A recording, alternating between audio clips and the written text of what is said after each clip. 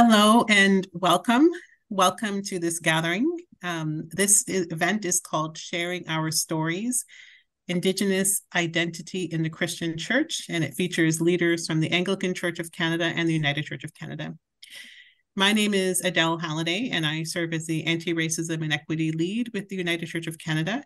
And I'm one of the people who is coordinating the 40 Days of Engagement on Anti-Racism, of which this is a part.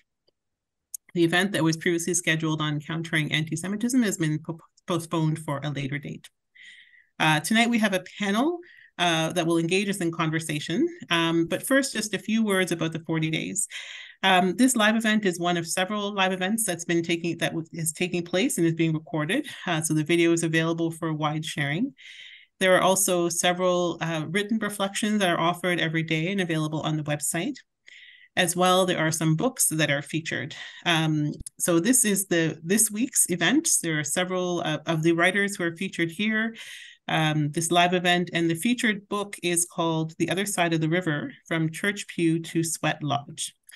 And this featured book was written by Elder Alf Dumont, who's also a United Church minister. It's available from the United Church bookstore. And if you choose to order 2 or more books from the bookstore using the discount code 40 days, you will receive a discount of 20% off. This book will be a great companion to the conversation that we're going to be having this evening. So feel free to pick up a copy. Just to note, all the resources for the 40 days are available on the website, and we'll post that in the chat afterwards. The panelists are asking that I will introduce the panel in a moment, and after the end, we're asking that question and answers take place at the end. So if it's possible to not post questions in the chat yet, that will happen at the end of the evening. There's a bit of information that I'll share at the chat in the beginning, but then after that, if we can just hold off on the chat until the very end. So with that, would love to introduce 2 of my staff colleagues, Martha and Tim, who both work in the Indigenous Ministries and Justice Unit of the United Churches National Office. They will introduce themselves more fully and also introduce the panel. So thank you, and over to you, Tim and Martha. Thank you very much, Adele, and appreciate the welcome and the opportunity to spend time this evening with all of you and our guest panelists. First of all, as I introduce myself again, my name is Tim Hackborn. I am Mohawk from Grand River, 6 Nations of the Grand River. I have been an urban Indigenous person all my life, and for the most part, and so today I come to you as in the role of being the Indigenous vocational minister, supporting the ministry formation of our Indigenous leaders within the church. And as well as part of that role, I'm actually within the Indigenous office vocation within the office vocation, and I work very closely with our friends with Indigenous Ministries and Justice and bringing that continuity of how we work together and support an Indigenous ministry. With that, I also want to welcome everybody. And as we think about tonight is going to be about a shared learning experience between the Indigenous Churches of the Anglican Church of Canada and the United Church of Canada. We have representatives from both sides, and so we are looking for enriching and also a conversation that's going to broaden our different understandings and our own stories, and what that means in being an Indigenous person within the Christian church. Before I also continue, I also want to take a moment to acknowledge the lands and territories from which all of you are represented, all of you are sitting in. I am in Hamilton, and so I am on the land and the territory in which my people have always been. But we also share this land with the Anishinaabe people and other nations who've been part of the Golden Horseshoe area. And there are many treaties and things that have formed our relations before European arrival and ongoing after European arrival. And so I like to encourage all of you to take a moment to think about the land in which you are on, the relationship that represents with the land, and the people and the First Nations that have been guardians and caretakers of that land for generations in the past.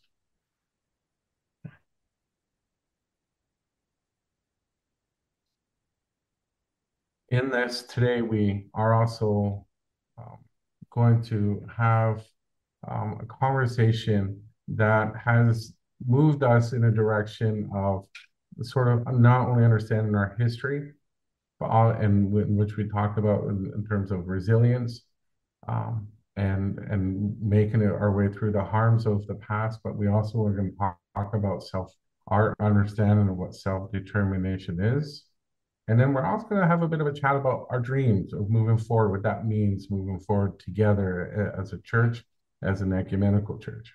And so this is a really important conversation in more ways than one, which is why we're asking everyone to hold the questions until we get through, and so you can hear the whole story, so that you can hear the wisdom and the thoughts that are being offered by our panelists who have a deep history in more ways than one about what this means. And so with that, I'm going to introduce our friends from the Anglican Church who are present, and then I'll be handing over to Martha, my colleague, who will then introduce herself and what that means, and then our United Church friends. As we go along, we will be putting the questions up on the screen so that you can read them as we present them, and they will be in the chat, posted in the chat, so you can read those questions and as you listen to the dialogue that happens as we move along. And so with that, the first person I'm going to introduce is our friend Rosalind. I just did this. Gunlock Dun Elm, or Rosalind Elm. I got it right. All right. She is the Archdeacon from the Oneida First Nation, and has deep roots in the Aboriginal Anglican in Christian life. After serving as an assistant curate at St. Paul's Cathedral in London, she became part-time chaplain at Western University College. In 2017, she was inducted as priest in charge of the parish of Six Nations and installed as the chaplain of Her Majesty's Royal Chapel of the Mohawks in Brantford. Yay, my old stopping grounds.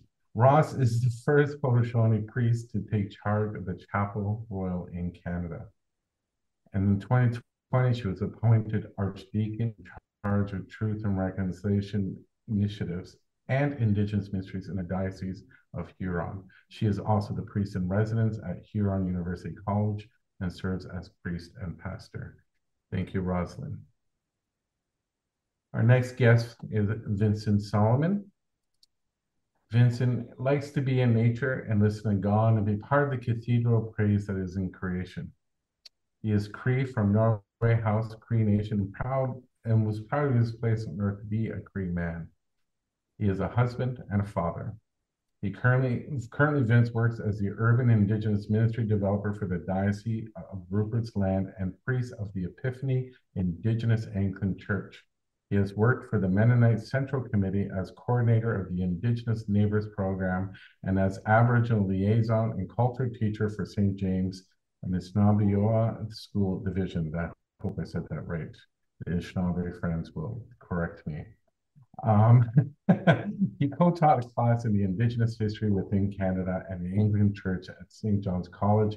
He's been a speaker at many organizations as the National Conference of Quakers, Mennonite Church of Canada Conference, Diocese of Athabasca Synod, and the Healing Conference of Moosonee, which are just a few of the things he's been at. He guest lectures at the Menno Simmons College Vineyard School of Justice, and is currently a sectional teacher at the Canadian Mennonite University. And as you can tell, Vincent loves working and will probably die doing his job. And to that, I will hand it to Martha.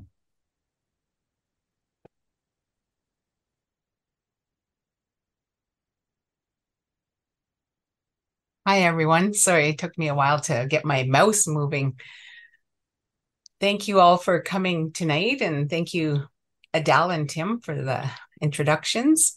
My name is Martha Padonicwood, and I am Ojibwe Potawatomi from the Saugeen Ojibwe Nation territory on the Bruce Peninsula, My First Nation is Neoshingaming, which is Cape Croker, Chippewas of Nawash. I currently work for the United Church of Canada in the Indigenous Ministries and Justice Unit as a Community Capacity Development Coordinator for Eastern Canada. It is my pleasure to introduce our panelists representative of the United Church, the first being Lee Claus.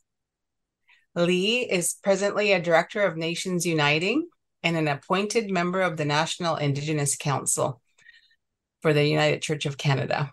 For the remainder of the time, Lee is trying to be retired and is enjoying the pastime as a jack of all trades, like someone before him, chiefly a carpenter. Lee answered the call to enter ministry much later on in life.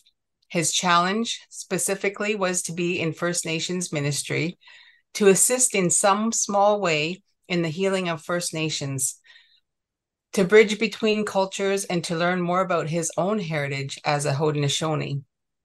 Lee graduated from the Francis Sandy Theological Center and was ordained in the United Church of Canada in 2001. He served the New Credit Chapel of the Delaware pastoral charge from the beginning of studies in 1997 until retirement in December of 2003.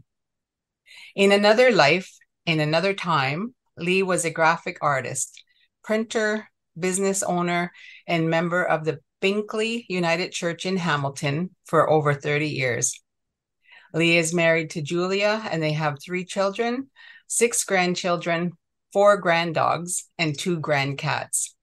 Lee knows that on his faith journey, he is very happy, and he knows that he is living a life of salvation right now. Thank you, Lee. And secondly, we have Teresa Burnett Cole. The Reverend Dr. Teresa Burnett Cole is the coordinating minister at Glebe St. James United Church in Ottawa. Her academic training is in the area of music, and she plays the percussion. Her training also includes Canadian history and theology. She is a liturgist by training and passion. She regularly teaches on Indigenous issues and worship. Teresa lives with one foot in the Indigenous world. She is Mohawk, and the other in the settler world. She has served United Church congregations in the Maritimes, Saskatchewan, Toronto, and Ottawa. She is a visual artist and musician. Teresa has been married to her partner, Ruth, for 28 years, and they love camping, kayaking, and walking the dog together. Thank you, Teresa.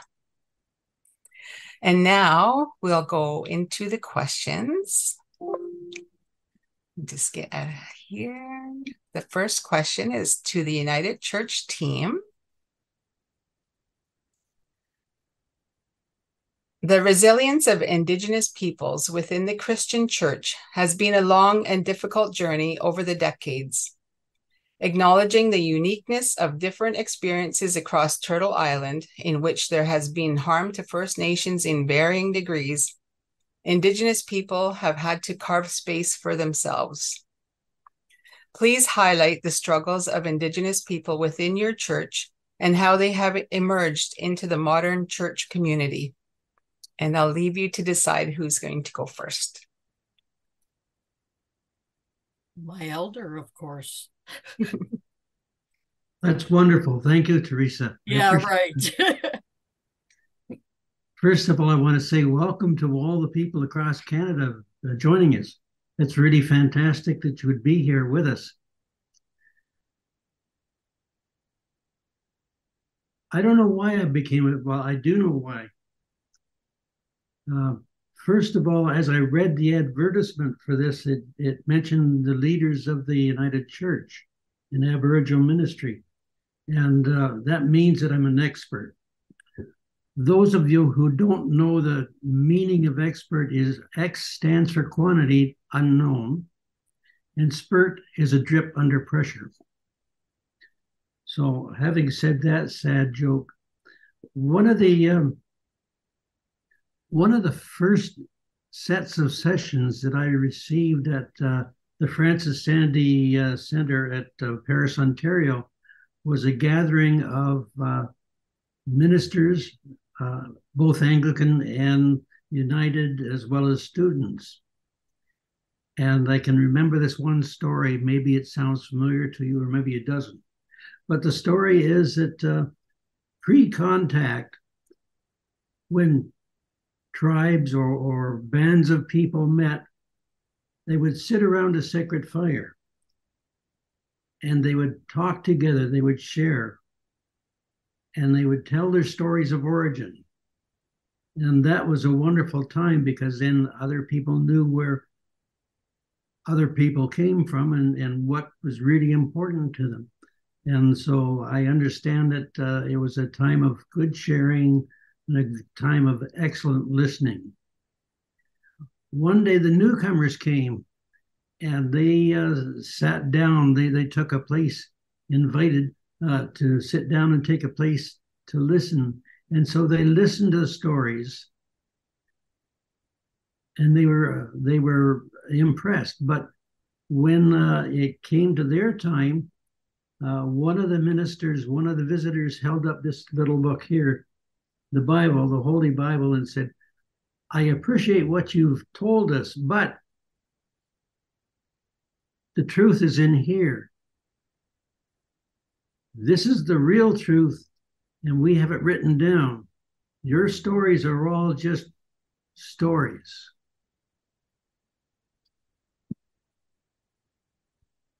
Some of us may know what that means, but I think that a lot of people may not understand that we as Christians really hold the story of the Bible very, very sacredly to ourselves, and yet don't understand, nor do they hear other creation stories, other stories of particularly for the Mohawk people, the woman falling from the sky and landing on Turtle's back, or the story that I think I know about the Ojibwe, that talks about the Creator blowing through a conch shell. So there's many stories of creation, and all of them are truth filled. And so when I tell that story to people in the church that I attend, which is not on reserve, nor is it Aboriginal, they learn new things. And I think that's the big thing is that I think our sharing of our stories becomes really, really important to us. But where I see the problems is we as Native people are bearing the story of shame and bearing the story of ignorance and bearing the story of not knowing. And we carry that like a great cloak on our shoulders. And those who know the Bible know their truth and use it to sort of, well, hit us over the head. So that's part of the danger that I think that happens in some of our churches today. And of course, there are other things that also happen as well. So I've found my ministry, while being important to Six Nations and being important to Chapel of the Delaware and the New Credit, Mississaugas of the New Credit, my ministry also was to other church ministries, other church ministers, and teaching them about Aboriginal things. It's a kind of a long, long road, and certainly I think that I've had enough of my teaching to carry through. Now, in my story of life, I was raised as a non-Native person. My father told me never to talk about the fact that I was Native. I don't blame him for that. It did make life easier, but when I was younger, I was a fighter. And as a fighter, when I was bigger than the other people, I won fights. When I was smaller than the other people, I got my clock cleaned. And so I learned a whole lot to to understand and live in a non-Native society as a Native person. But I didn't know why. My challenge to go into ministry was to find out who I was.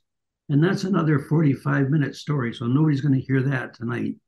But as I said in my understanding, I am living a life of salvation, and certainly it's a very good thing that I like.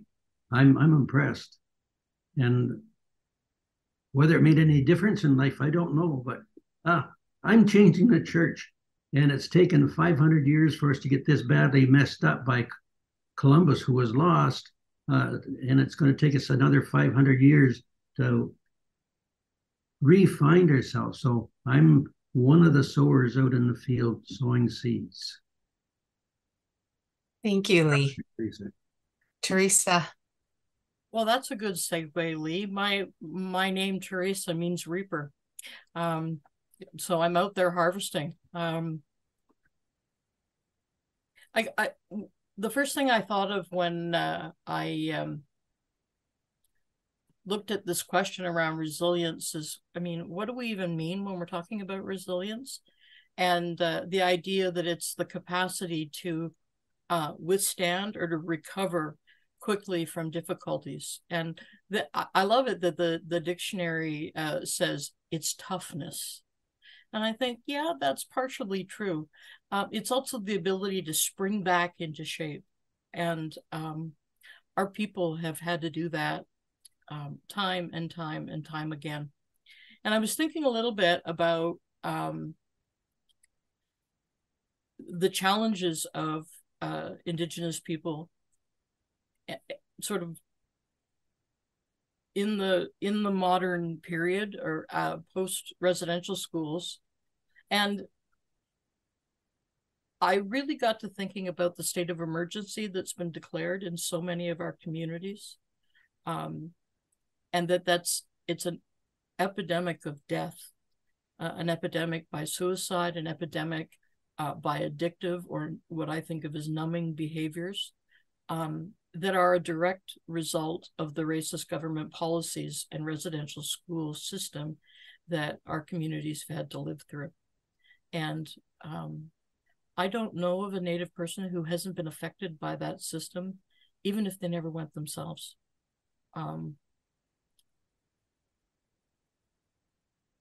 Scripture tells us, Jesus said, a bruised reed, he will not break. And I got thinking about that a lot because I thought that's the essence of resilience. It's being able to spring back to who your original instructions, who you originally are. And when I think about that, at least within our United Church framework, I think of the work that's being done by the funding programs we have, one of which is the Healing Fund. And what I love about those programs is they're programs for healing. They're programs for communities. It's broader than churches. And they're doing things to help strengthen that resilience. Things like language programs, because we know so much of our of who we are is embedded in those languages and doesn't translate well. And one of those examples that's been a community partnership recently is the publication of the Mohawk Bible, and the dedication of a group of elder women who helped the translator through, and he did something like 57 of the 65 books himself, picking up from an ancestor who had done the Gospels. And I think that's a brilliant way that the church could be involved, not in doing the translation, but in providing the circumstances to help that along. The other thing I was thinking about was this past summer, we had the latest version of the National Indigenous spiritual gathering. And it was really interesting to see sort of what the choices of workshops were. They had workshops on racism and looking at the connections between Black and Indigenous forms of racism. Our friend Adele led that one. Naloxone training, so that and a number of those spaces were reserved for Indigenous youth that were at the event. So getting that information and that equipment into the hands of the people who really need it. There was a panel discussion with youth where the rest of us sat silent and allowed the youth to talk about what's really concerning them. I mean, they're the leaders, they're the church of tomorrow. And nobody talked about music in the church. Nobody talked about changes in worship style. It was much more substantive and much closer to the bone. You know, we also heard from ministers who talked about their exhaustion at the endless cycle of funerals and the endless cycle of real tragedy that drains their spiritual batteries, if you will. And they also talked about the fact that being residential school survivors themselves, which a number of them are, they really hadn't had an opportunity to do their healing work. And we heard from the General Secretary some promises about getting some help out there. And I'm going to hold him to it. I'll be one of the ones that says, but you said, because I think those things are important. And Lee, where's my camera? There it is. I got my sacred fire going, buddy. Thank you, Teresa. Tim, I'll turn it over to you. Actually, I was gonna, yes, thank you. And I'll just give it an opportunity to Rosalind, if you want to go ahead and answer, and then right to Vincent. So Greg, it's good to be here with all of you. I guess for me, I mean, coming from the Anglican tradition, my family has a deep Anglican strand going through them, as well as a deep traditional strand going through them as well. My mother was raised to be a hereditary title holder in the Bear clan. So she was strictly traditional. Our family on my mother's side was strictly traditional. But she met my father, who was both traditional and Anglican. And back in those days, as they say, you could be both. You could, and it's often said that people would say, oh, well, we have to wait for the Anglicans to get out of church before we can start this. So they got to, and then of course the Anglicans would tell the priest, we have to be out before 11 o'clock because we have to go to ceremony. Back in the day, this is how it was. And back in the day, we've had traditional title holders that knew scripture just as well as the priest because they had to. They had to know because they were leaders of the community, spiritual leaders. Smoke Johnson was one of those traditional leaders in our community at Six Nations, who would read scripture in the church. Yet he was a very traditional person. Even in our community of Oneida, we've had traditional people who again were faith keepers, who that was their job to ensure that the church bell was ringing every Sunday and so on and so forth. So my mother, my grandparents, talk of those days when we were a spiritual people who received a revelation, not a conversion, because we don't believe in conversion, but a revelation through scripture, through teachings. That just coincided with our teachings of the peacemaker, the teachings of our sacred story of again, Sky Woman falling, as you said, Lee. Yes, those were very much a big part of our spiritual personhood. So for me, it was not a hard thing to think of where my life would where my life's calling would be. Of course, like most young people, I had my run-ins with this and that. The other thing, I was a fighter too. I like to throw the occasional lunchbox here and there. But in the end of the day, I think we find our calling, and our ancestors certainly, I think, tap us on the shoulder to say this is where you need to be. So I'm very proud of that. Um, I certainly stand on the shoulders of my elders, both my traditional elders and my my Anglican elders or my Christian elders as well.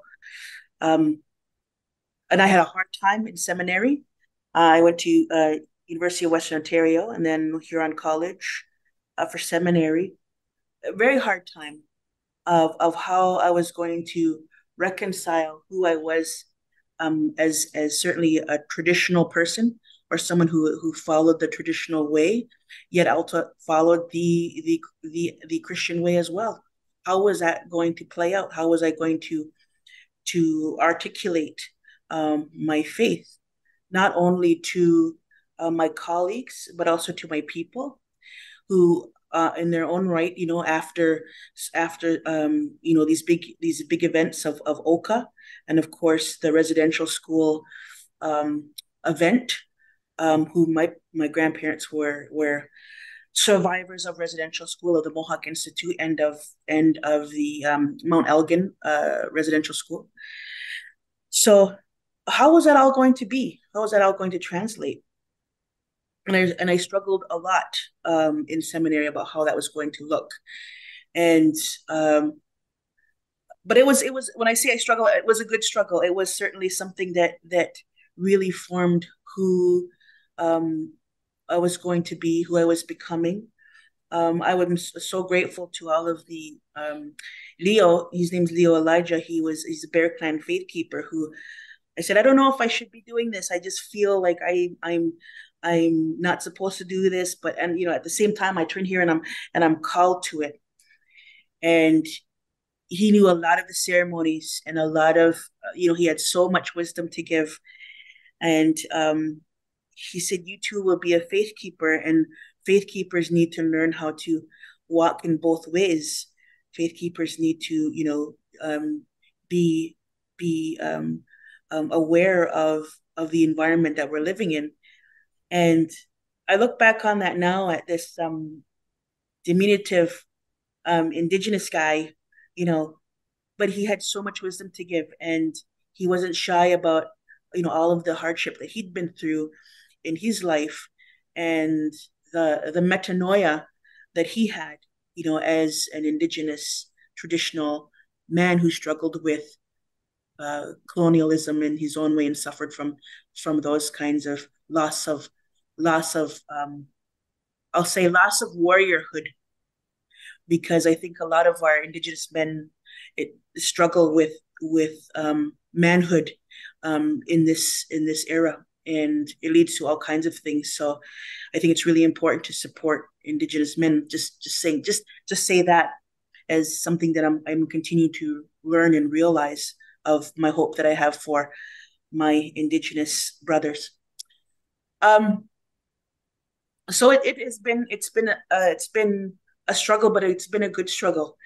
And one of the things that I've realized is the becoming of a spiritual person, the becoming of someone who is walking that road and on a trajectory of healing, and walking with my people on that road.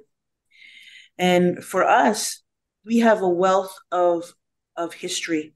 The Indigenous, I should say, the Ganyange and the Mohawk heritage within the Anglican Church is strong. Obviously, we have the second oldest Protestant church in Canada, in our on our territory with the Mohawk Chapel.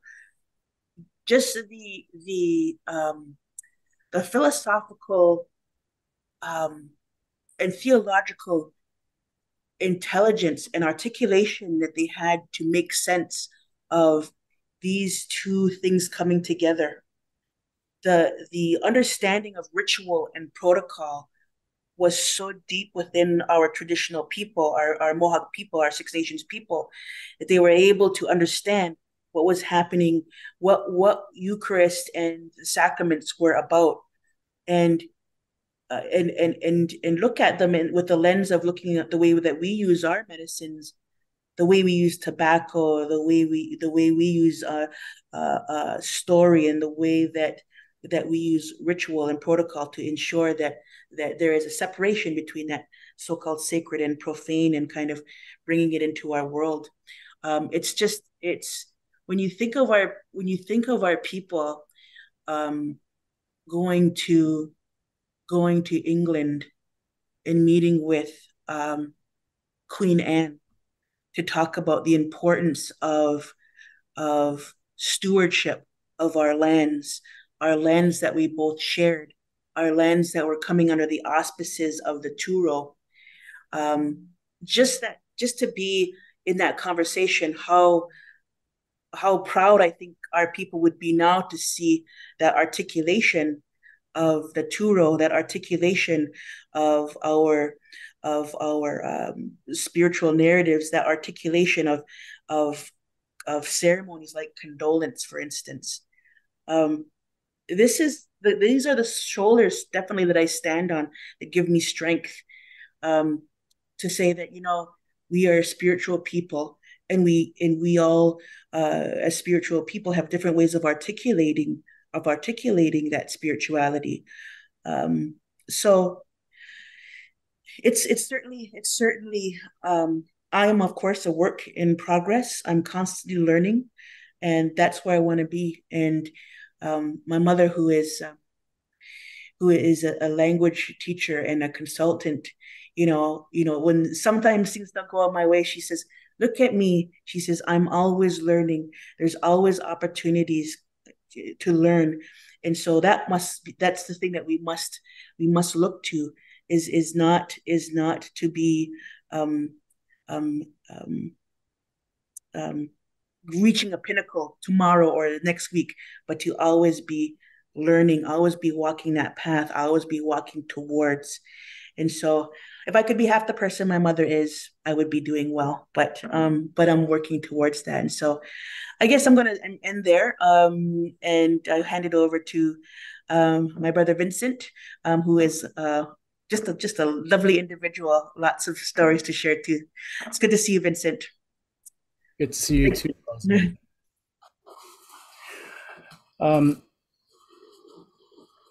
One of the things that I think about when I think about what it is that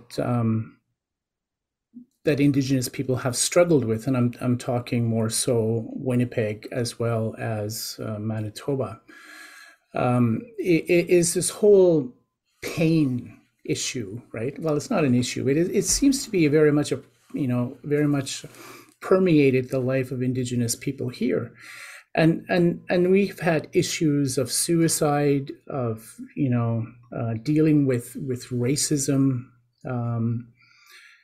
residential schools, those kinds of painful things that have gone on within the life of Indigenous peoples here, and I think especially with the ones who move into the city, and like more specifically here in Winnipeg. A lot of people have come from that situation where they are residential school survivors, or they are, living with the residual effects of those residential schools, right? And so it seems like we're constantly having to deal with a lot of that kind of stuff, at least within the ministry that I'm in. And so they've come from those kinds of struggles. And we talk about the resiliency of Indigenous people. And I find that very, very amazing that, and I guess for my own life as well, that Native people can actually still forgive right? That Indigenous people can say, I forgive you, and let go.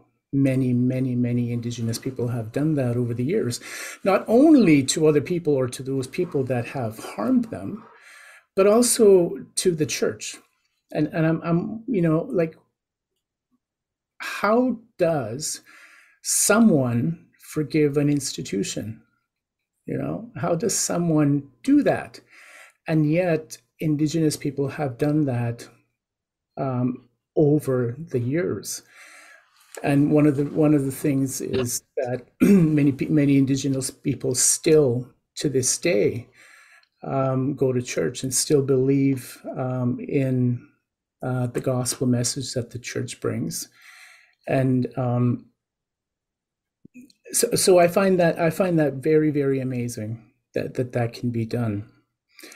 In Winnipeg, there is a lot of struggle with racism, which continues to this very day.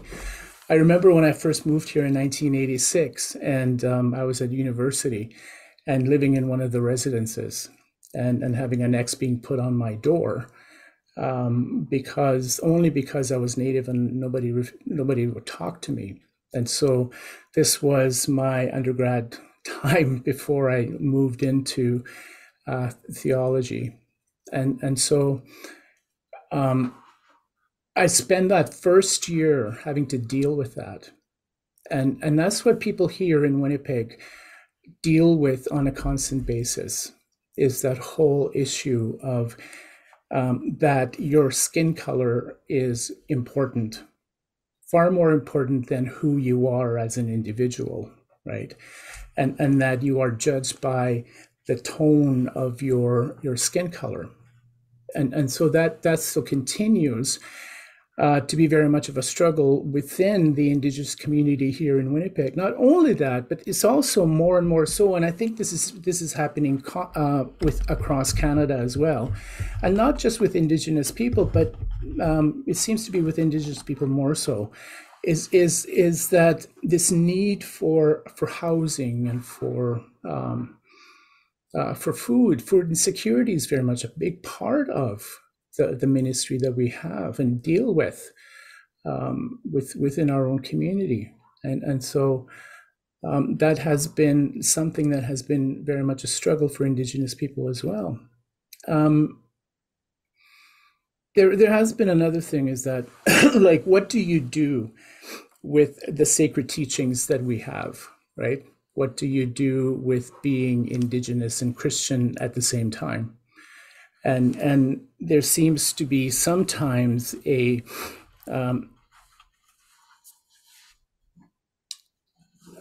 separation between the two. This is who I am in church, right? But this is who I am in ceremony. And the two are basically different. And so there are those questions here.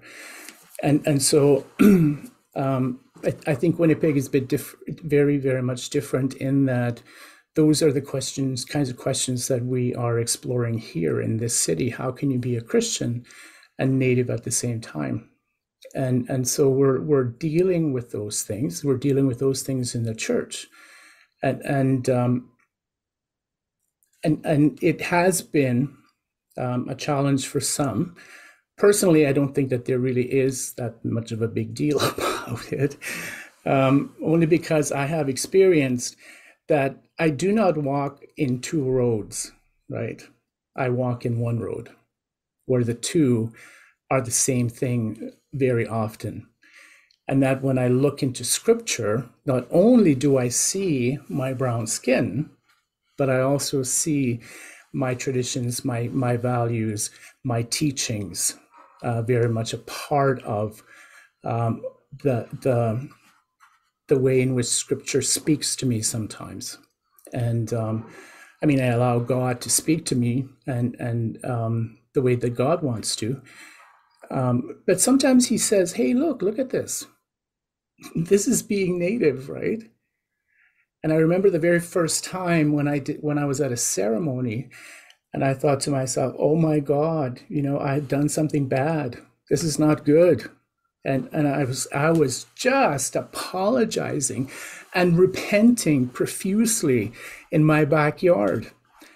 And as you know, the only way that Christians know that we can hear God in our own hearts, God was speaking and saying, well, when did I ever ask you to be not Indigenous, right? When did I ever ask you to give up being Cree, to give up being who you are and who I've made you to be?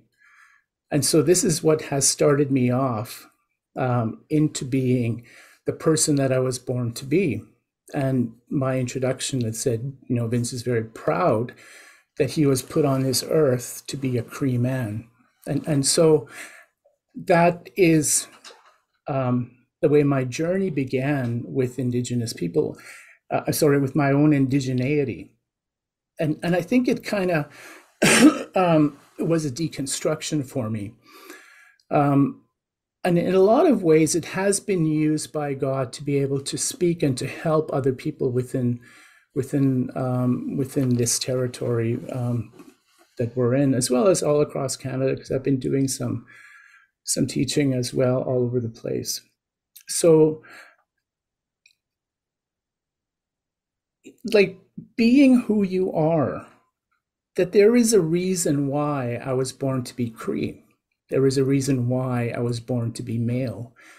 There is a reason why I was put on this earth to learn to understand.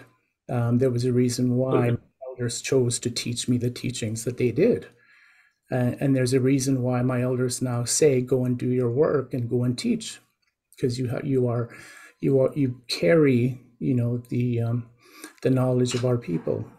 And so part of that work has involved working within the church and saying to the church, listen and learn.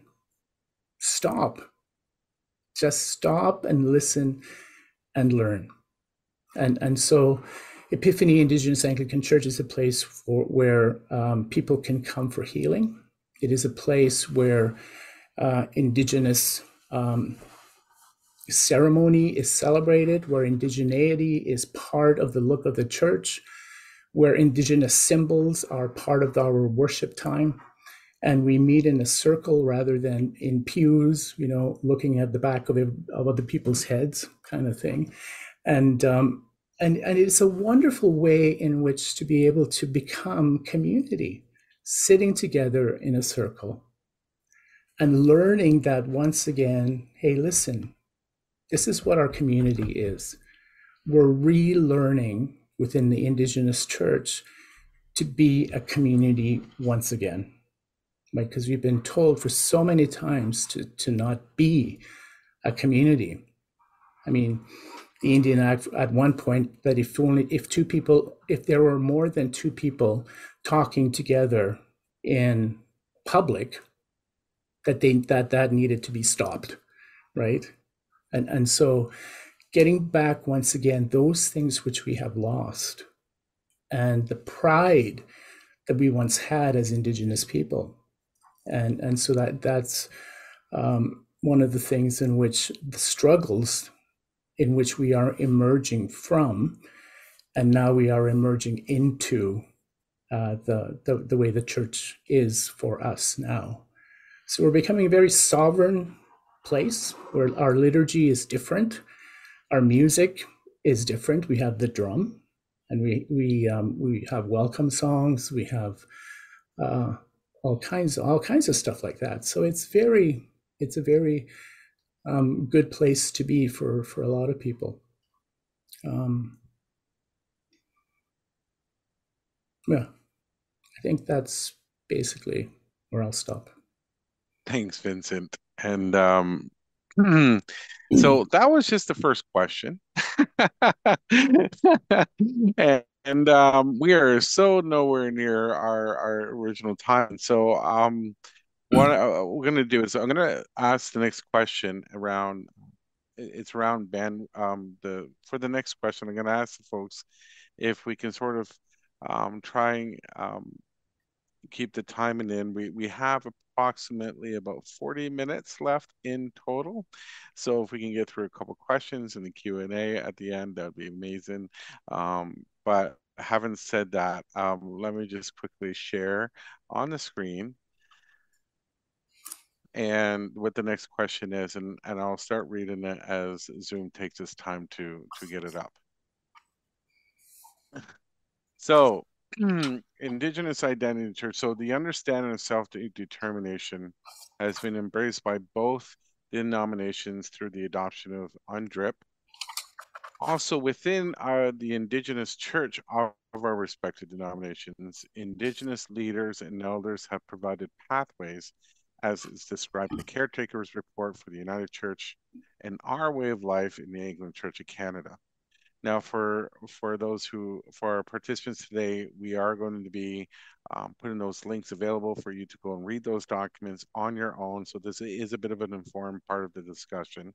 So the question here for our group, and you've already begun answering some of it, so maybe just build in more specific examples and ways you see this, is in our relationship with the church, what does self-determination look like, and how does it acknowledge the complexity of Indigenous identity, spirituality, and relationships?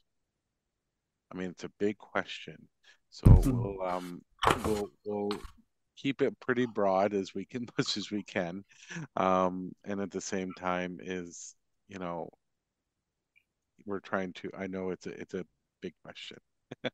So with that, I'm gonna actually ask our Anglican friends to start first, and we'll go from there. So Vincent, and then we'll pick on Ross. Okay, Vincent, here we go. Well, that is one huge, huge thing, one huge topic that I think I can spend more than 40 minutes talking about. Well, at least try anyway, right? But I don't think that I won't do that. So I think part of what is self-determination for us is we have a document now that is part of the Indigenous Church called Sacred Circle. And the covenant that was written many, many years ago, but also the recent one, Our Way of Life. And Our Way of Life was something that I've been very proud of being a part of. I was one of the people that helped to forge the documents. So, and I think in there, mostly we talk about Indigenous self-determination as the ones that are in charge. You know, that we are. Have been, to put it bluntly, which the document doesn't, puts it in a very more nicer way, is that we are sick and tired of being told what to do, you know, and not being listened to by the Anglican Church. And so it is time that the Indigenous Church articulates what self-determination is and who we are as Indigenous people within that meaning of that. And what does the emergence of the modern Indigenous Church look like, and what is community with it, right? And how does community connect to it, and our connection to nature, the earth, and to one another is very much a part of the document, and so it talks about being strong, autonomous spiritually. That we need to go back to a sense of community, to a sense of our cultural identity, who we are as Indigenous people, what we believe in, and what it is that God is calling us into. That we chose to belong to a church, rather than to be baptized into it, more so, that is, but to have the ability to say, no, you're not going to impose your church on us. We are going to choose whether or not this is what we want. And yeah, so it's part of revitalizing our traditional Indigenous practices as well. One of the things that Martin Brokenleg said that we've kept as we were writing the document. And he said, that what we're trying to do was an almost impossible task. And so my heart just fell going, oh my gosh, he is absolutely right. It is an almost impossible task. And what he said to us at that time was, the slogan way to remember this is, if you always do what you've always done, you'll always get what you always got. And so that was a part of, we're talking about what does it mean when we are doing a new thing, right? Because that's what this is. It's God's movement. It is a spiritual movement. It's not a political statement, but rather it is a spiritual movement, is self-determination. And what is it what new thing is God doing? And what does it mean to be the people that is helping God to form and to shape this new thing?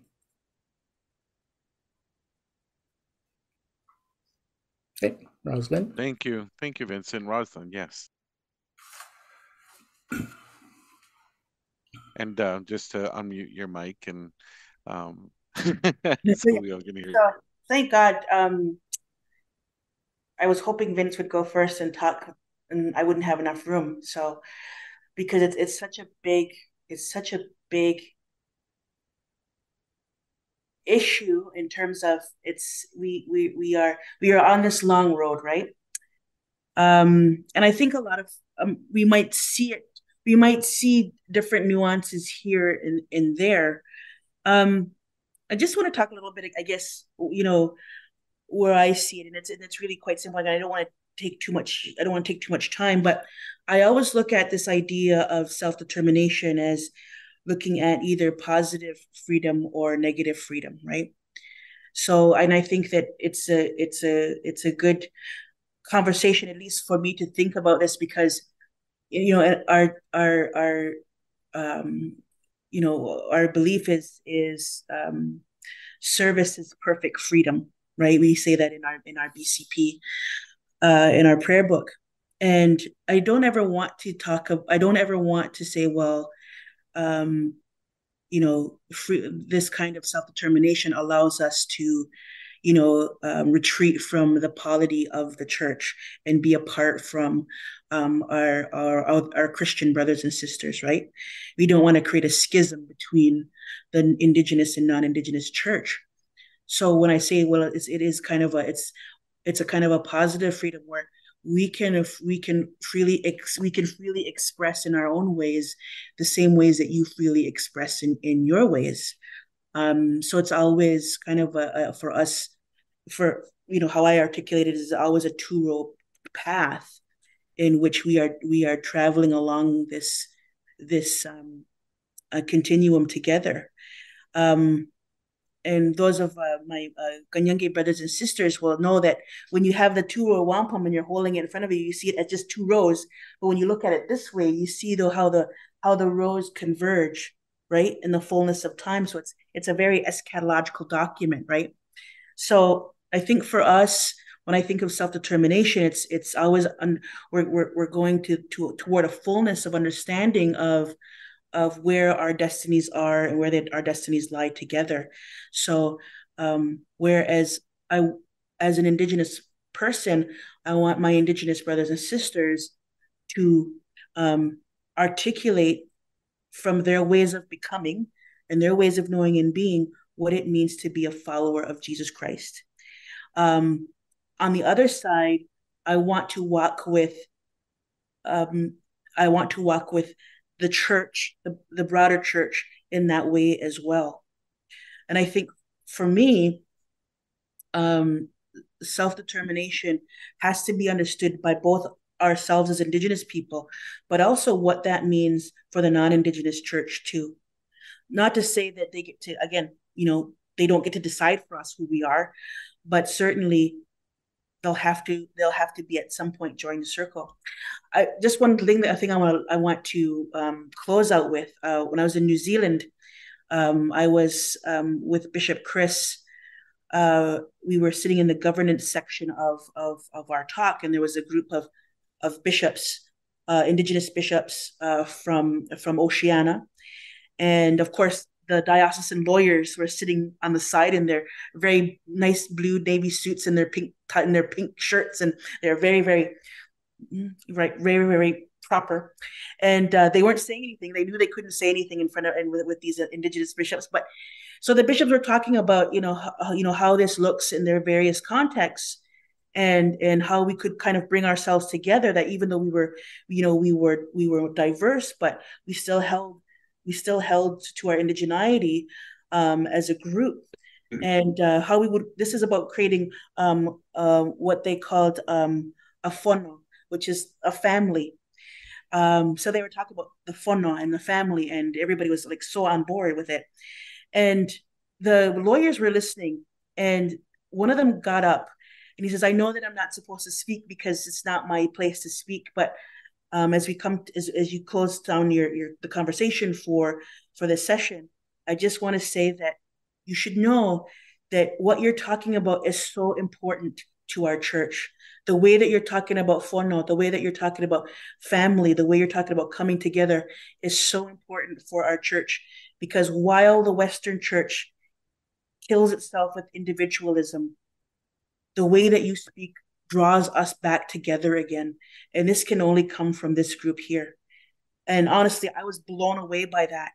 I was blown away by that because here's someone who should only recognize canon law, only recognize what it means to keep the status quo alive, what it means to keep certain privileges within one area. They were on board and saying this to our Indigenous leaders, our Indigenous elders who were speaking of creating networks and working together despite our distance, despite our diversity. So I think that when I remember that, I think that all of our, the United Church, the Anglican Church, the Lutheran Church, this is a walk that we're doing together. And this is a walk that we're doing together with our non-Indigenous brothers and sisters, our Pakia, as they call it as they would be called in New Zealand. And we are moving from idea of being settler church to sojourner church, where we are walking together. So this is what I'm certainly what I think we're trying to discuss, and I think it's going to be a fulsome discussion that cannot be in 40 minutes, but you all know that. So that's all I want to say. Thank you so much.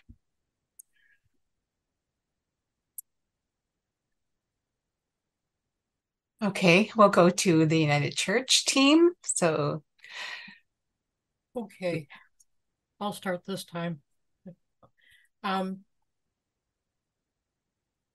One thing that people don't seem to understand in the church is my family has been Christian for generations. This is our traditional spirituality. And I've been blessed to have opportunities to walk with folks who walk the road of ceremony as well. But I'm really clear that that is not a freedom or an opportunity that my father had. And what I see in him now is an incredible longing for those things, and a real thirst to know and to understand. When I thought about self-determination, I thought, oh God, here we go again. And in the United Church of Canada, we've been fighting for self-determination since actually before union happened. When church union, the Methodists, Presbyterians, and Congregationalists came together to form the United Church, the Indigenous churches were considered missions, and therefore we didn't have a voice at the table. And literally, we became United churches without consultation, by the stroke of a pen. So union happened to us. It's not something we had agency in. And we've been fighting for self-determination in this institution ever since. And when I sit with elders, I hear stories of like years and years of consultations and ecumenical Christian conferences and fighting to figure out a way to do it in our church structure. And after years of consultation, they finally achieved in 1980 the All Native Circle Conference, and that was a huge thing. It was a non-geographic conference which ran the way Indigenous people thought it should. And then we evolved in the United Church, and the United Church again made a change in its organization. And we went to regions, and literally by the stroke of a pen, the All Native Circle Conference was eliminated. And we were given this thing called the National Indigenous Organization, which at the time of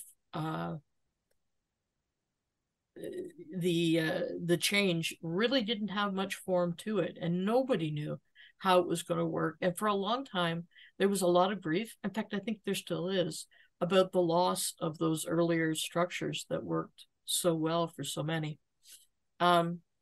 So now we've got this, I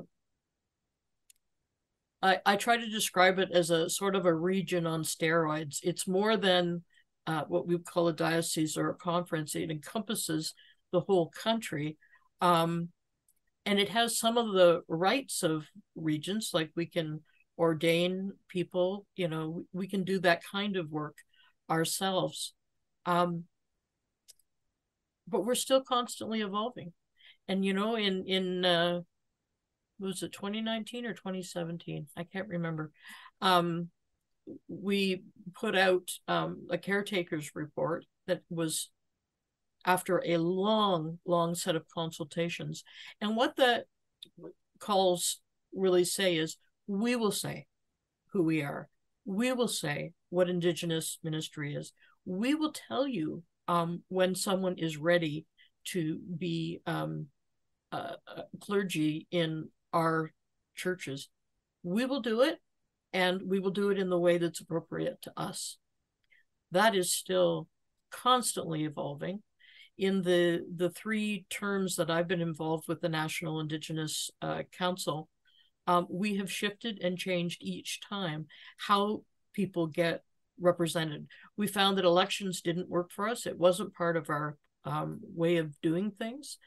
So we switched to regions and regional circles in the various areas, who then looked at the people and said, these are the people that we need to go and represent us. It was a very different way of doing things. And we're still trying to figure out what's going to come next. And we're having our first meeting later in this week, and we're going to sort of wrestle yet again with how to address the complexity from across the country. We also appointed a National Elders Council, which again is not elected. It's recognized by the communities, those who will be elders and who will speak. And the fascinating thing is, those elders are defining what that's going to look like year by year. And it's very interesting because a number of communities in the church want the attention of the elders, including the General Council Executive, who really feels that it's important that that happen.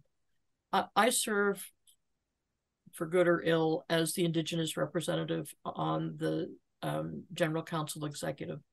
And when I agreed to do it, I said, listen, what we've got to do, you know, in the 2 terms I'm going to have, is we got to figure out a way to get me out of this position. And in that 6-year period, to have a way for the General Council Executive and the National Elders and the National Indigenous Council to talk to one another without having one person working as a gatekeeper between them.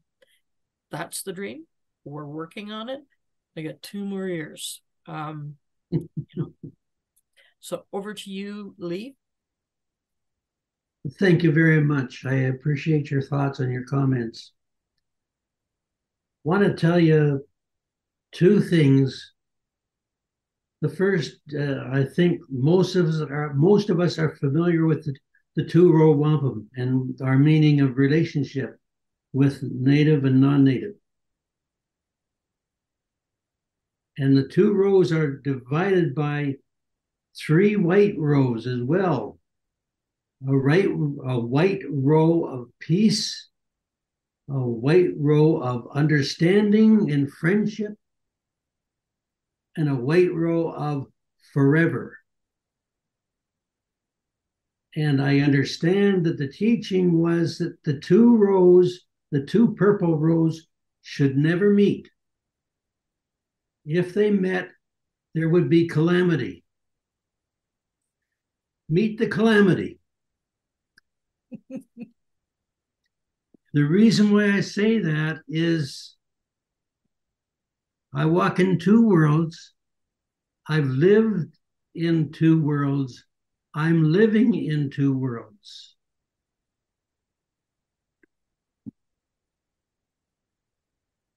One of my worlds is a broken world. The other of my worlds is a broken world. How do we resolve this other than to listen to each other and give something up? To not hold on to the absolutes that we have. My church, the non-native church, is just as broken as the native church. And if you didn't hear that very well, stick your finger in your ear and listen to it again. Our non-native church is just as broken as our native church. Hear that. We need to change, and change is happening. The other part of that is it might not happen tomorrow. It might not happen 50 years from now. It might happen 500 years from now. All of us are living on the pathway, on the process towards relationship with Creator God. And I think we're working on that. And I'm going to stop there because I'm going to talk too long. I sound like a reverend. Thank you. Thank you all. So for our last question, I will read it and we will go with the Anglican team first. So the question is, leading up to the question, the dream of our relationships moving forward together with the church began with our resilience and is established through self-determination. Recognizing the complexity of the harms of the past and the systemic forms of colonization that still are within the church, we are hopeful in the Creator and the work of the Holy Spirit to help us in our healing. So I'm going to ask each of you to name 1 or 2 steps towards collaborative spaces within our churches and ecumenically. What are 1 or 2 steps? And we'll start with the Anglican team. Thank you.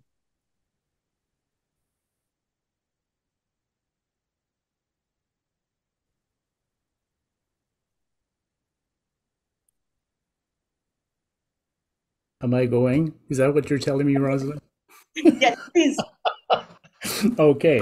So I know to keep short. Okay. Well, 2 things. Well, I think the first thing would be to continue to get to know one another, and I don't think we, as the body of Christ, has done a good job of being the body of Christ. Right?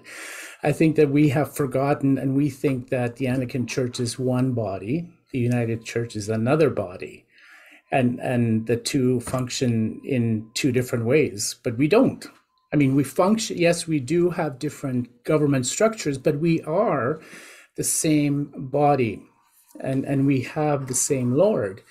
And so I think that we need to recapture that teaching, that we do have the same Lord, and that we do follow the same Jesus, that we walk the same path, and that we are going to end up in the same place, right?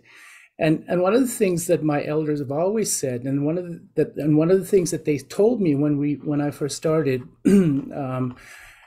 planting the Indigenous Epiphany Indigenous Church in Winnipeg, is that you cannot do it without the other members of the church.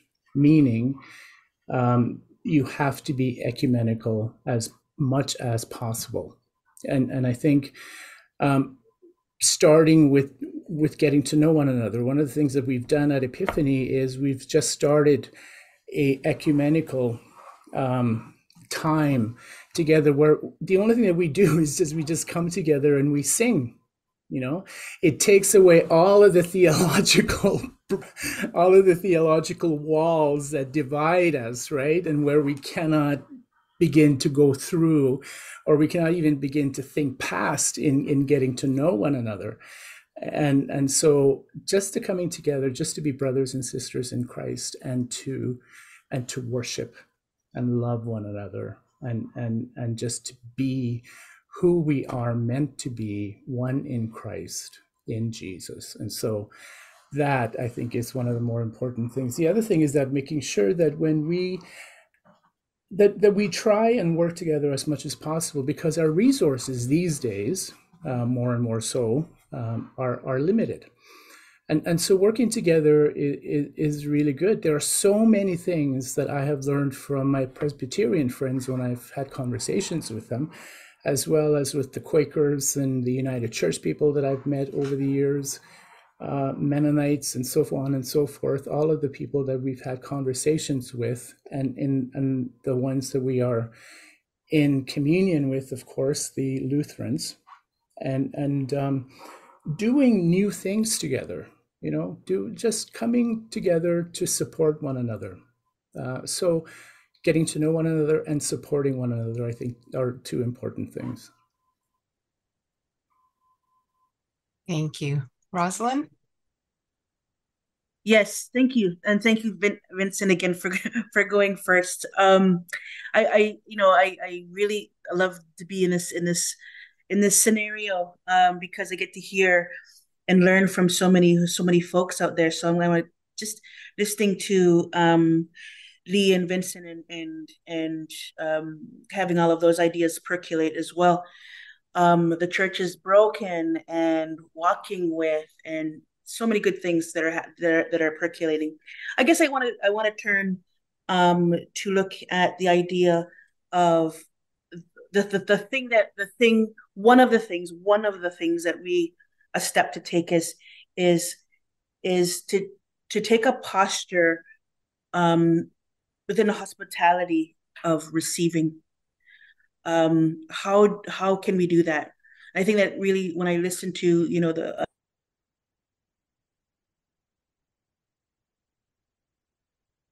For some reason, you muted, your computer muted you, Rosalind. Sorry, thank you. So I think it's so important to take that posture of being hospitable, and to receive each other. The world changed in October 7th, right?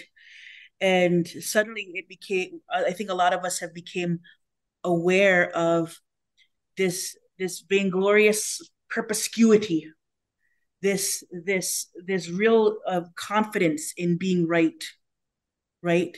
We are always living in that flattering conceit, that we were taught by the hermeneutic of suspicion, will to power, and sexual drive, and ownership of production, and all of those wonderful things that the Enlightenment brought us. Big deal, right? And so I think that we've adopted this posture, is that we must get it right, and we must be right. But this is not who we are really called to be in the end. We are going to make a lot of mistakes. We are going to misread each other. We're going to we're not always going to agree on certain things and so on and so forth. But one of the things that I really recognized at one of our sacred circles that we had over COVID was it was on Zoom, is the range of voices that are now being heard. And I look at the place where I come from here in Southwestern Ontario, is that we've had 70 years of working towards, as a collective organization within the Diocese of Huron, for instance. And if you take in the longue durée of history, we find that we've actually had 200 or 300 years of walking together, and all of that might look different in the West, in the North, in the East, and so the multiplicity of voices really lends us to being able to receive those ideas and receive that experience as something that formulates our direction and where we want to go and where we want to be. So I think that that this is what I want to echo as I hear my colleagues speaking, and to this move away from that Christian hauntology, right? To long for this irretrievable past that the settler church has, and mourning its futurity. The reality is that we as Indigenous peoples are bringing a new futurity into the church. This is the gifts that we have to offer to the church in its whole. So I'm just really grateful to learn from those messages that my brothers and sisters are giving. So I think accepting a posture or being in a posture of receiving would be one of the things that is most important as we move forward. Thank you. So as we go towards our United Church friends, I just want to highlight that we have about 7 minutes left for this particular piece, and when you're finished answering this question, I will we'll talk about the next steps. But for now, hand it over to Teresa. There you go. So 3 things to say. I'm going to make it really quick. The question asked about spaces of collaboration. So I have 3 things I want you to take away from this conversation from my part. First of all, understand that our communities are as diverse and as complicated as yours are. Within these communities, we have members who are staunchly church folks who want nothing to do with tradition. We have other people who have voted with their feet and left the church and gone to seek out their Indigenous traditions. And then we have the group that's in between, the group that are trying to walk those 2 pieces together, like Vincent said, one road. You need to understand that, and that all 3 of those groups will have different approaches to how they want to collaborate. Second, I get it that you want to repair the relationship between us and you. Get it in spades. But you can't repair a relationship you don't have. You need to get to know the neighbors before you can reconcile with them. And when I say that, I'm not saying, invite us in to do a workshop. You come to us for a change and learn with us for a while. You'll get far more takers than, oh, can you come do another workshop? Finally, last point. I've had the grace to, I'm going to end with a story, to be part of a task group looking at the language of mission and the violence that it has wrought in communities. And we talked about it a lot, but I've one of the Cree elders that was on the task group said, it's nice if you change your language, mission stuff, and that's all well and good, but it doesn't help us with the crisis our communities are experiencing right now. That's where we need the church to step up. We don't want to have nice talks with you. We need help. And when I say help, don't send us help. Send us the finances and the materials we need to get the job done. Over to you, Lee. Gee, thank you. Thank you for that, Teresa. I appreciate that. Anyway, I'm going to try and tell 3 stories in a hurry. And the stories are, yeah. First of all, the document of discovery, the apology of it by the Roman Catholic Church. That is a tremendous thing. And that infects and affects all of our society, from the judges, from the courts, and from the civil servants, everybody. That's the effect. The story I want to tell you is about a man who was very, very rich. It was a man, and he had lots of money, and he decided when he died, he did not want to leave that money behind. So he talked to God very seriously and made prayers that maybe he could take a suitcase with him to heaven. And Creator God said, "Oh, that's okay. We can do that." But he didn't tell St. Peter. The man died, and before he died, he took all of his gold, he melted it down, and he put it into blocks and put it in this big suitcase. And finally, when he was called to go to heaven, he got up to the pearly gates, and he struggled with this big thing. And he said, "I can bring this in." And St. Peter said, "Oh, no, you can't." Well, and he said, "Yes, I can," God said. And he said, "No, no, he can't. You can't bring that in. Let me check with God." Oh, St. Peter was upset. God said it was okay. "Tell me, what are you bringing into heaven that is so wonderful that you can bring into heaven?" And the man lifted the lid, and St. Peter exclaimed, "Paving bricks? You brought paving bricks to heaven?" Second story. A man, well, maybe it was a woman, who knows? They were dying, and as they were dying on their deathbed, they talked to the angels that were hovering above them and wanted to know what was in store for them. And so the angel said, "Well, we'll take you when you take a look at in heaven here and see what it's all about." And so they walked into a great big hall, and up and down the hall were all kinds of doors. And they'd open one door, and there would be native people there dancing and having a powwow. They opened another door, and another group of Hindus, they were doing some fun and feasting. And eventually they came to one door, and St. Peter, well, I guess it was a St. Peter, it was the angel, "Be quiet when we pass this door.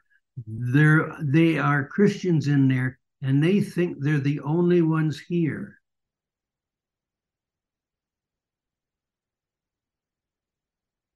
I'm going to stop.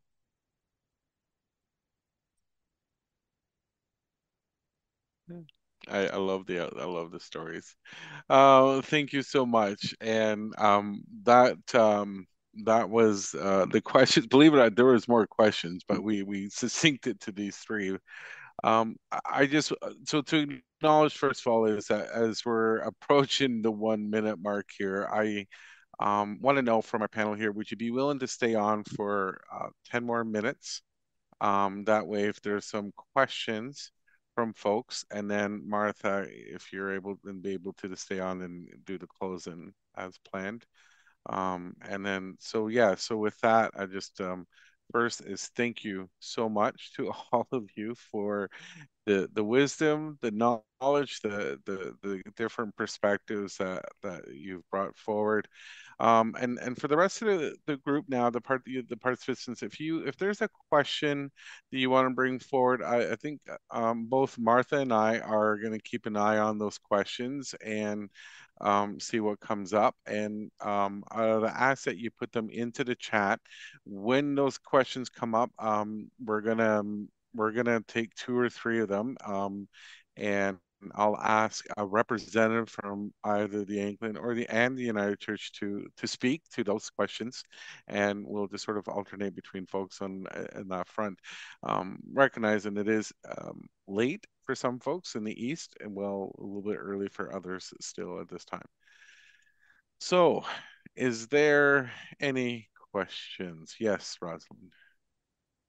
Oh, you're good. Okay. Sorry. Roz, any questions? I've not seen anything pop up so quickly, of course. Mind you, there's oh, here we go.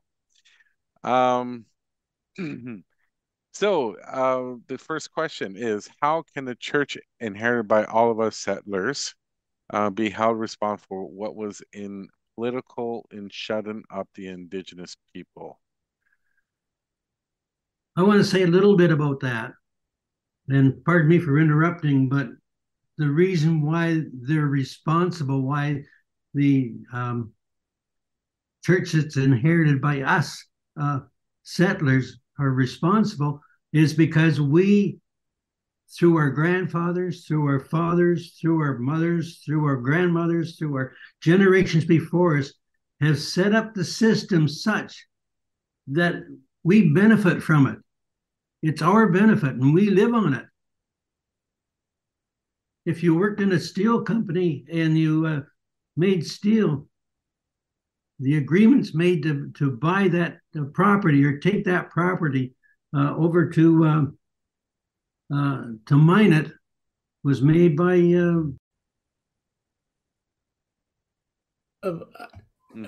apart from just saying to people you are responsible. I don't know if there is any other way that we can hold anybody responsible for that, at least in a way that they would actually want to live into a change systematically within the church. We've tried for years within the Anglican Church of Canada, and we have not succeeded at all. at least but so that's now we are starting to think about having a self-determining church. The only thing that I think that we can do really is to learn how we can now, even within our brokenness, walk together.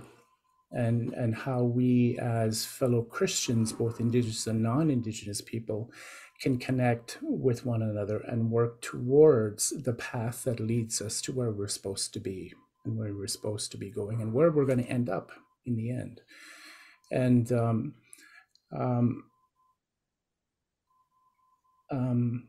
like the other thing too is, I mean, I think the Anglican Church in this case forgot that it is a spiritual movement, and that it was a spiritual movement, that it began as a spiritual movement and became too entangled with the political system. And I think a lot of our churches, that has what has happened is that, and continues to happen.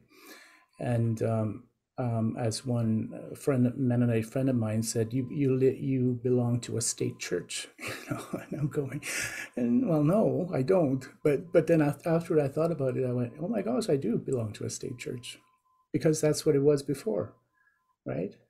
Entangled within the political system, and forgetting that we are a spiritual movement, that the church is a spiritual movement. Thank you.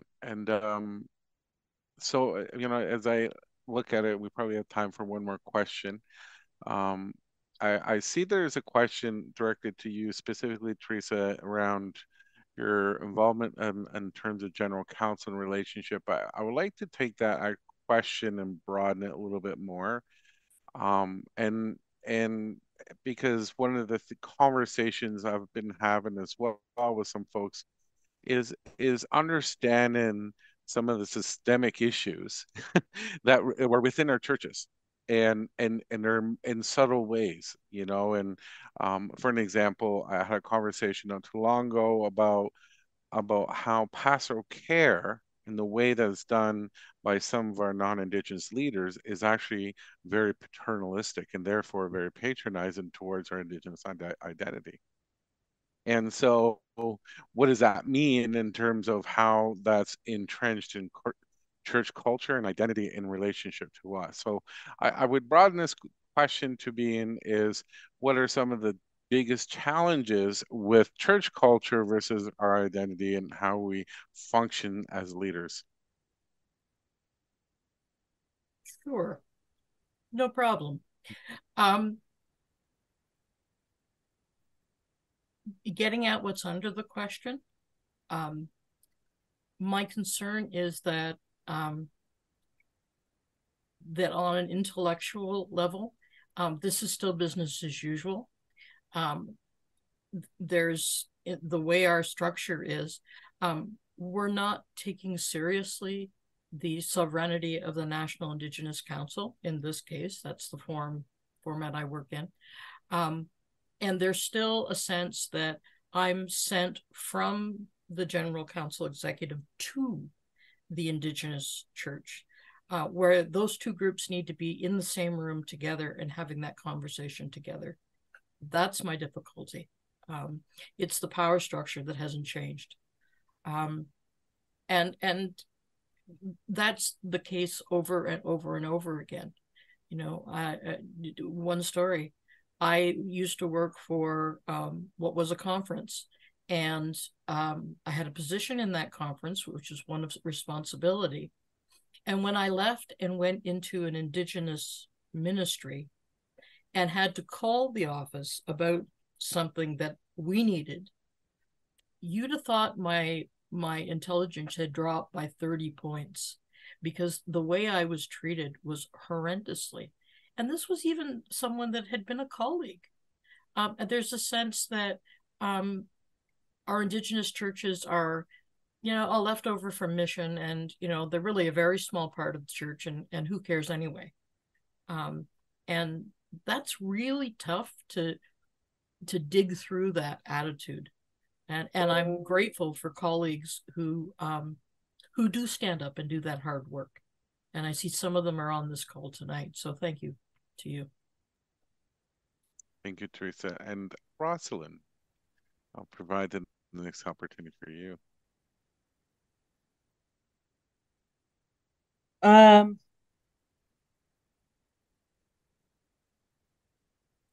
You know,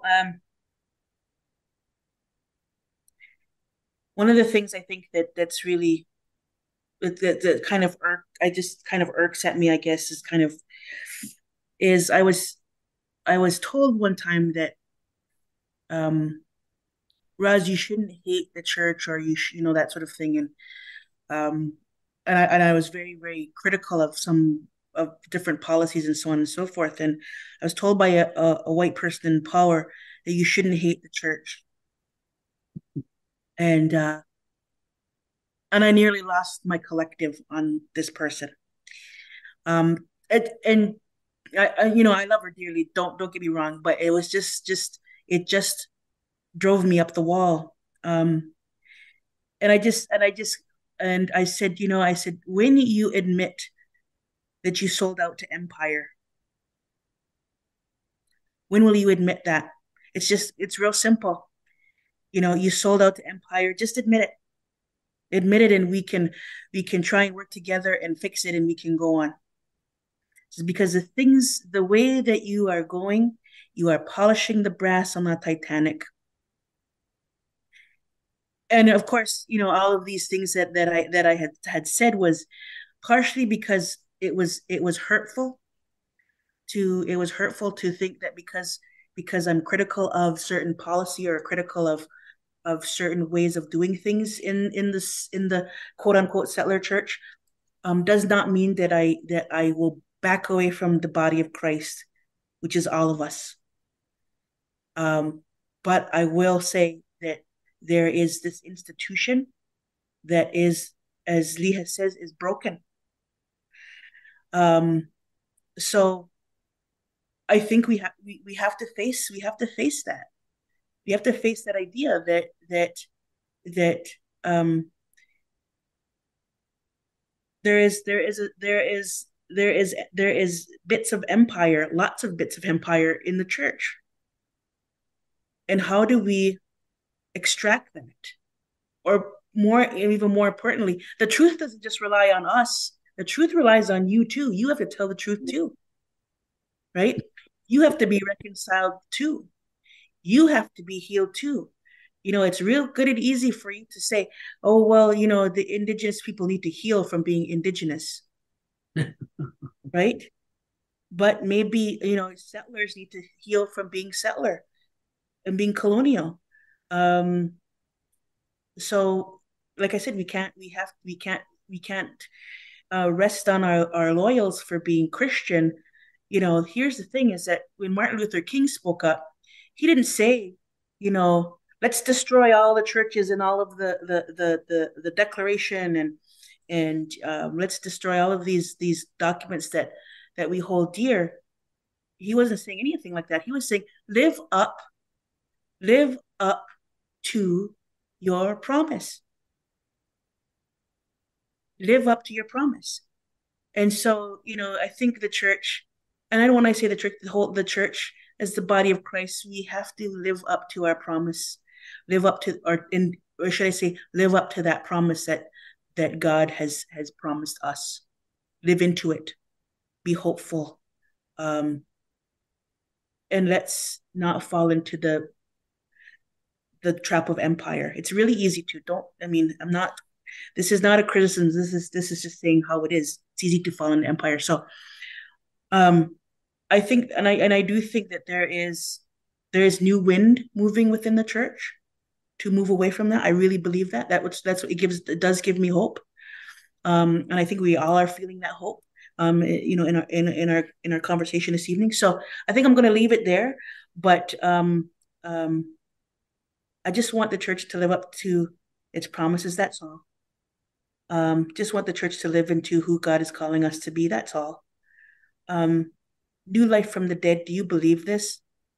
Yes. Can we all say we do believe it? Yes. Gosh. Amen. Thank you. Amen. And thank you. And we've come to the end of our time. So I'd like to take this opportunity to thank our panelists, Lee, Teresa, Vince, and Rosalind, and to my co-moderator, Tim, to our organizer, Adele Halliday, for providing this opportunity of 40 days of engagement on anti-racism. And thank you to you all for attending. So let us close in prayer. Lord, thank you for the words of wisdom shared tonight. Thank you for bringing us together to reflect and hear about this important work within the church, especially the work of anti-racism. Let us remember that our actions today will reflect 7 generations forward, and that any and all work should honor our generations of ancestors who came before us, as it is they who brought us here and they who remind us of our spiritual connection to Creator God. May the things we have heard stir our hearts and put our thoughts into action. Lord, we pray that as we go our separate ways, that you take care of everyone present, take care of their families, and show mercy, favor, and abundance over all our loved ones and communities who we do this work for. In Jesus' name we pray. Amen. Amen. Yawangoa. Thank you all. And thank you to all the participants. Have a wonderful evening.